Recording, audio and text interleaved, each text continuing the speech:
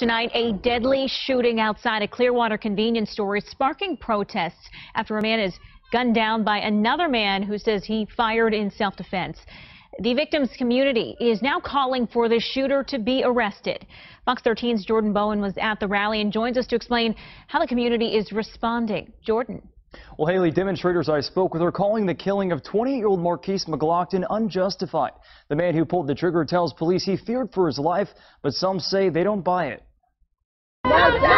Community members with signs in hand chanting for justice Saturday and getting honks of support here outside the Circle A food store in Clearwater. What happened, what transpired over here, man, is wrong. It's where Thursday security cameras caught 47-year-old Michael Drejka approaching the car of 24-year-old Brittany Jacobs, while her boyfriend, 28-year-old Markeis McGlockton, was in the store.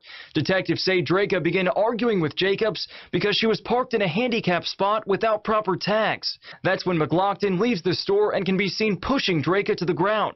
Seconds later, Drejka pulls out his gun and shoots McGlockton in the chest. This man died for defending his family, man, for being a young father. A young man's life was taken for a senseless crime that should not have took effect.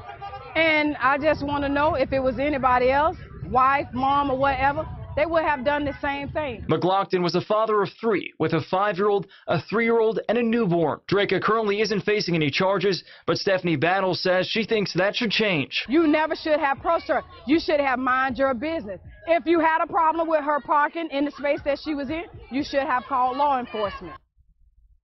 And we've made attempts to get in touch with the shooter, but currently he has a sign posted on his door saying he's not making any comments at this time. Another rally is scheduled for tomorrow afternoon at 4 o'clock at the Mount Carmel Church in Clearwater. That's set to get underway at 4 o'clock. Haley? All right, Jordan, thank you.